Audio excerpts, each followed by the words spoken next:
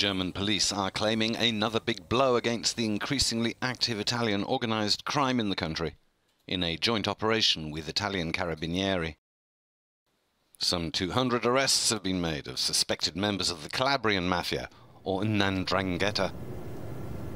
Members of the Farao and Marincola families are alleged to have muscled into the wine, food, garbage collection and funeral services trades in both countries.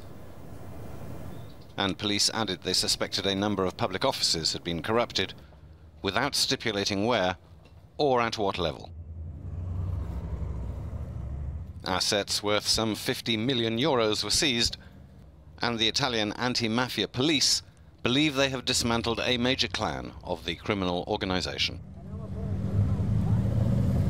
Anti-mafia prosecutors began their investigation by examining the clan's network in the city of Catanzaro in southern Calabria,